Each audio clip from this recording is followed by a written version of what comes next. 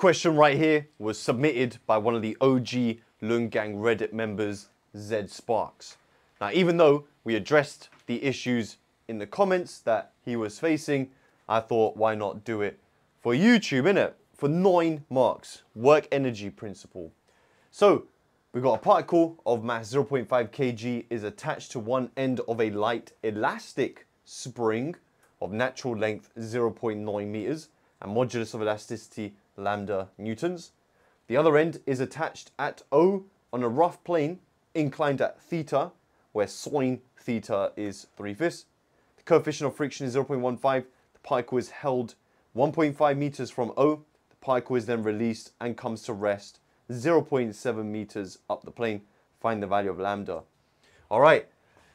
Now, for me, work energy principle is probably my favorite topic in further mechanics. So, it's really simple, actually, when you go about it. If you learn it properly, obviously. So, if a particle of mass 0.5 kg, so the first thing we're going to do is we're going to label 0.5 g. And there is going to be a reaction force. Okay, that should be resting on the particle, on the plane, but this is what the diagram looked like. I'll do this. Now, the next thing I'm going to do is going to resolve this, because it's just a standard thing to do, right? So this would also be theta. So the adjacent side would be 0.5 g cos theta, and this would be 0.5 g sine theta. And we actually know what sine theta is. It's 3/5. So if you divide that by 5, you get 0.1 times by 3, 0.3. So actually this is 0.3 g. And if you do your triangle, theta, angle 3, 5, this will be 4. So cos theta is 4/5. So this will be 0.4 g. Okay, so we've dealt with that. What's the next thing I would label? I guess, we're going to be projecting it up, right? So I'm just going to label the friction. And the friction will be mu r. Mu being 0.15 times r, which we actually know what r is. It's 0.4 g. Okay, so how do we deal with energy questions like this? Well, there's 3 types of energy we study at Furthermaths. That is elastic potential energy.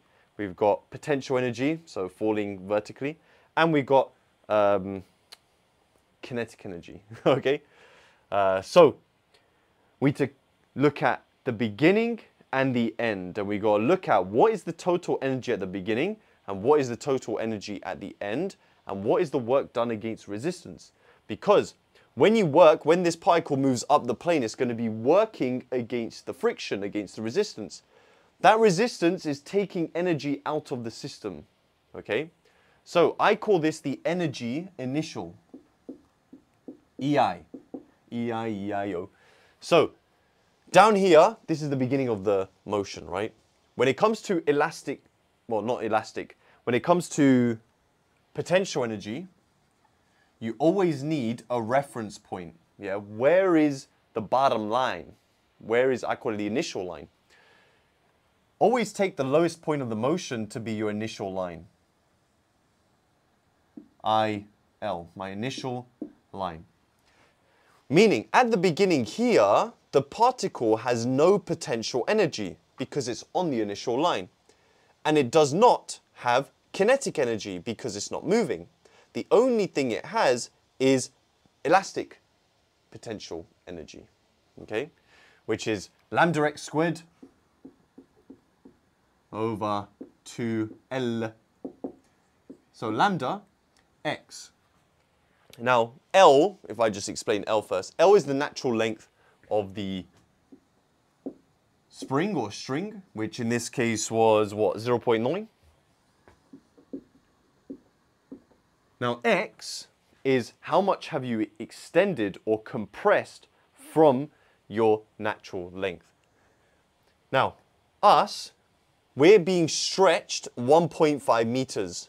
But remember, the natural length is 0.9. So the extension is what? 0.6? So 0.6 squared.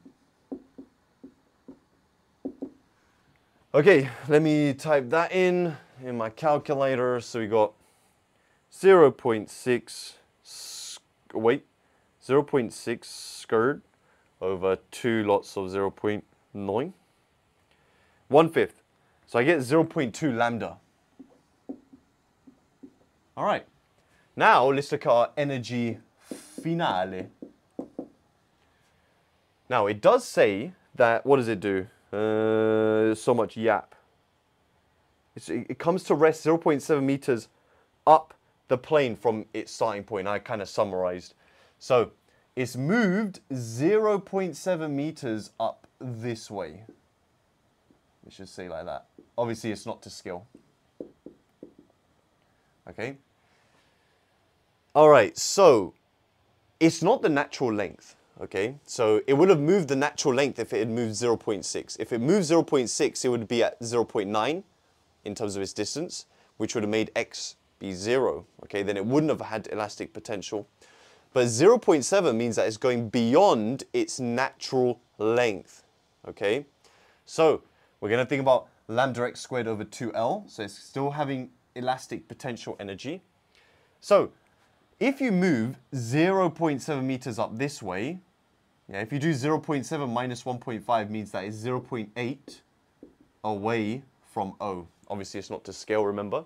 But the natural length is 0.9. The difference between 0.8 and 0.9 is 0.1. And this, in this case, is a compression, okay? So it's gone beyond its natural extension, and now it's in the compression phase. Over 2 lots of 0.9.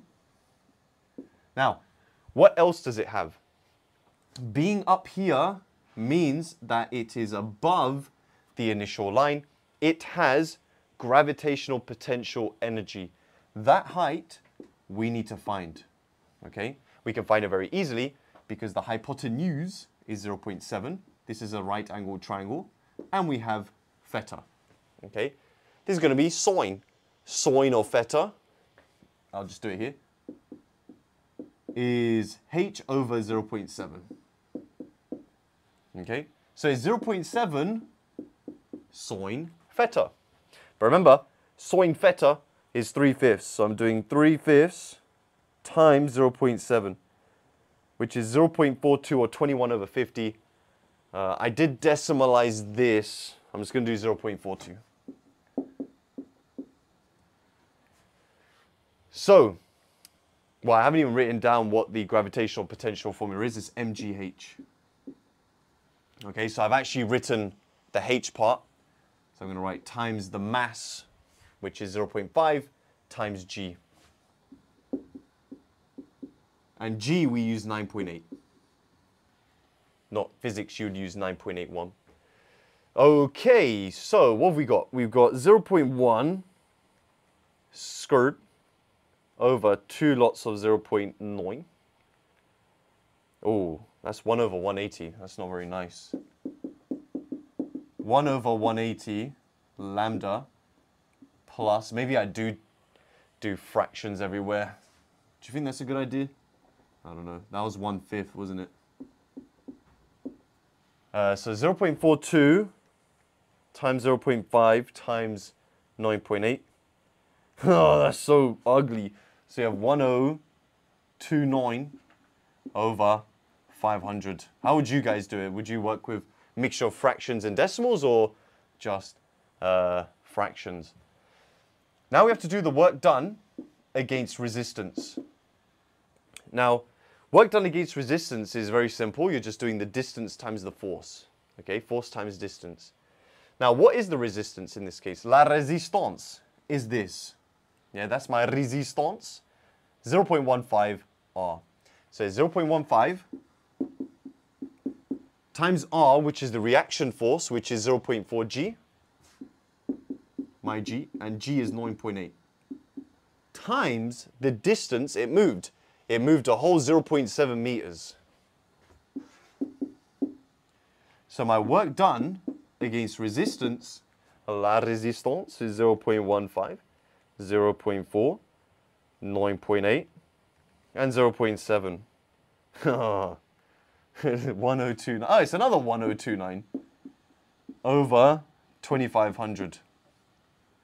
Okay, so how do we connect EI, EII, EIO, EF, and work done against resistance? Remember what I said at the beginning. The work done takes energy out of the system to leave you with your final energy. So it's EI, your initial energy, minus your work done against resistance, because it extracts energy from the system, is your final energy. So I'm saying 1/5 lambda minus this equals my final energy, which is 1 over 180 lambda plus 1029 over 500. And then we're going to rearrange. So I'm going to do 1/5. 1/5 minus 1 over 180 is 7 over 36. Lambda is 1029 over 500 plus 1029, 2500. 3087 over 1250. Now we have used gravity 9.82 SF, so I'm going to do that divided by 7 over 36, which is 12.7008. So I'm going to say about 13 newtons, mate. And that is our solution. 9 marks. Now, mechanics, I would say very generous with their marks, but, you know, I think the thinking behind mechanics is more intense. So obviously 9 marks in pure maths is way more working. You would have seen me do a further maths question where for 8 marks I was doing pages or boards worth of integration. But yeah, that's this question, guys. If you want to submit questions and discuss more questions, obviously you can head to Lunggang Reddit page in the description. Like the video if you learned something today, and subscribe for more content like this. Drop a comment to let me know how you would have solved this problem if you're doing further mechanics. And guys, as always, I'll see you in the next video. Nice.